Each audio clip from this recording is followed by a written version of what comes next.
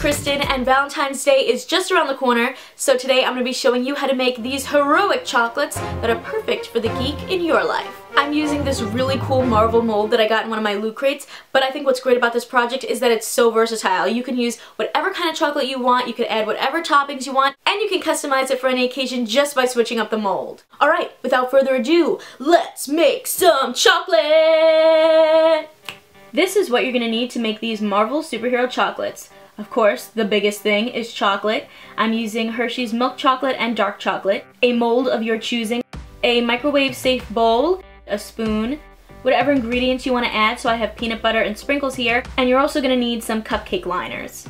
The first thing you're going to do is open up your chocolate bars and break them up into the bowl. You're going to need more chocolate than I have here. I would actually recommend using 6 or 7 bars to fill up the entire mold. Then you just pop it in the microwave for 1 minute. Now you're going to stir it up, but as you can see here, it's still a little lumpy, so I'm going to throw it back in the microwave for another 15 seconds. And presto, perfecto, it looks great. Once you've stirred up the chocolate a little bit, you're going to start pouring it into your molds. For the Captain America molds, I'm not filling them up all the way, I'm just kind of doing the shell of the shield, because I'm going to fill these with peanut butter after. But the rest of them you can just fill up all the way with chocolate. I decided to switch over to some dark chocolate. You're going to do the same process, microwave for a minute and stir, but I noticed that for the dark chocolate, it wasn't melting as easily, so I put it back in the microwave again for another 45 seconds to a minute. And then, here we go, we're back in action. Then you just pour the dark chocolate in. And now, because I started to notice that the inside of my Captain America molds were starting to dry a little bit, I took this opportunity to add my toppings. I decided to do some sprinkles on a couple of them and fill the Captain America molds with peanut butter. But you can do whatever toppings you want. Marshmallows would be great, almonds, peanuts, maybe pieces of fruit would be good. Cover up the peanut butter, and now we're ready to move this into the freezer.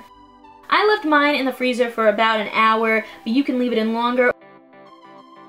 Time to take the chocolate out of the freezer, out of the mold. The good thing about this mold specifically is how flexible it is, because the chocolate is really in there.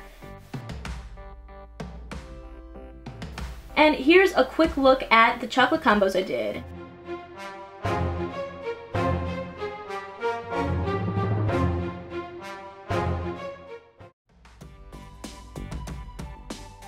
Once all the chocolates are out, move them into a cupcake liner. This is great because the chocolate can get a little bit messy. And now that you're done, the sky's the limit. You can wrap this up to give to someone as a gift. You could just eat it all yourself because hello, I mean, it's chocolate. Delicious. I think these came out awesome. I would totally buy more molds and more chocolate and experiment with making different types. There's no way someone will not have a super day after getting one of these. Thank you guys so much for watching this video. If you liked it, please give it a thumbs up and leave a comment letting me know what you're doing this Valentine's Day. If you decide to make this project, I would love to see your take on it, so send me any photos on Twitter or Instagram. Don't forget to click that subscribe button if you like my videos, because I come out with new ones every week. See ya!